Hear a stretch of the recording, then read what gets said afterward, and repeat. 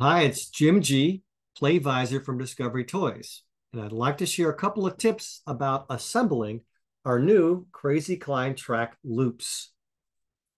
Now, the loop sections in this set come with a tab design, and like any plastic component with tabs, you need to take some extra caution when connecting and disconnecting these pieces because any excess pressure applied when connecting or disconnecting these components could snap those tabs.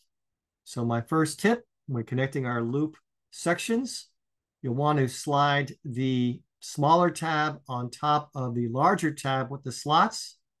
And you need to do the same on both sides of the sections. Now wiggle them together and then take the two sides and slide them together until you hear the pieces snap in place.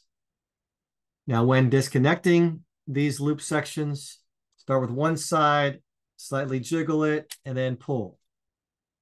Again, to connect, slide the smaller tabs on top of the larger tabs, slide them into place, push both sides together until you hear the snap. And again, to pull them apart, just jiggle each side and then pull, like so. Again, just being careful when disconnecting those pieces.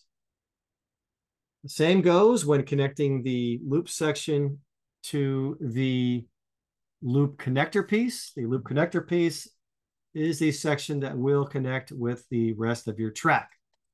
So again, tab design on the connector as well as the loop section.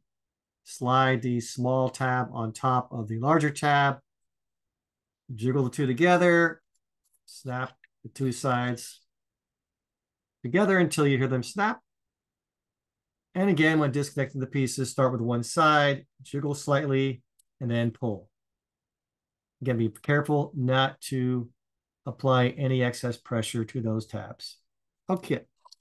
I'd also like to give you a tip when you are connecting a loop section to our Y track piece.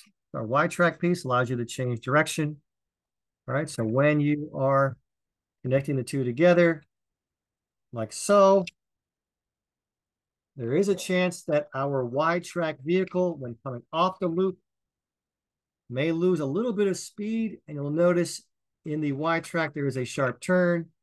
If not traveling fast enough, that car may get stuck in the Y track coming off the loop. A simple push will set it on its way. But another way to prevent that problem is simply to add 2 or 3 extra track pieces between the end of the loop and the Y track. Now your vehicle will have no issue coming off the loop and entering the Y track. So those are my tips for assembling Crazy Klein track loops. I hope you enjoy this set as well as our new Crazy Klein track super set, both available from Discovery Toys.